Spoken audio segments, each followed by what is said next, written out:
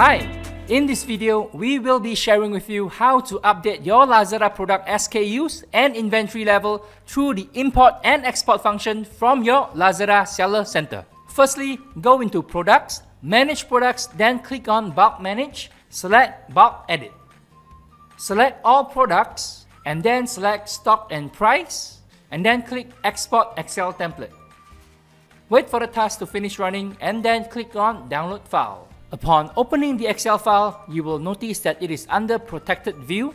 Click on Enable Editing. But before we start filtering and editing the data, let's understand what we should look at. There are only two columns to look into, provided if you want to update stock quantity here to make it the main store for inventory linking. Or else, there is only one column to look into here in this Lazada export file, which is Seller SKU. The rules and conditions for the Seller SKU is shown as well. As for the stock column, you can update the latest and the most accurate stock quantity here if you want this store to be your main store for the inventory linking.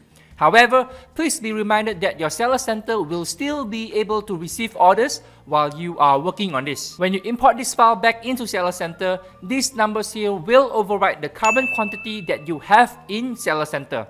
We don't recommend you to take a long time to update this file if you are editing the stock quantity. With all this important information explained, we will now start to filter and work on the file. Click on line 1 to highlight the entire row and then click on Sort and Filter. Select Filter. We will need to check if there's any duplicated seller SKU. Click on column J to highlight the entire row. Click on Conditional Formatting. Highlight Sales Rules. Duplicate Values. Click on OK.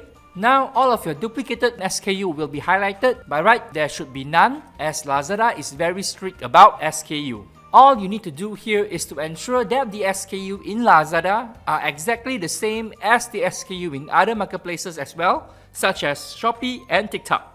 To upload the file, go back into Lazada Seller Center, Product, Manage Product, click on Bulk Manage, Bulk Edit.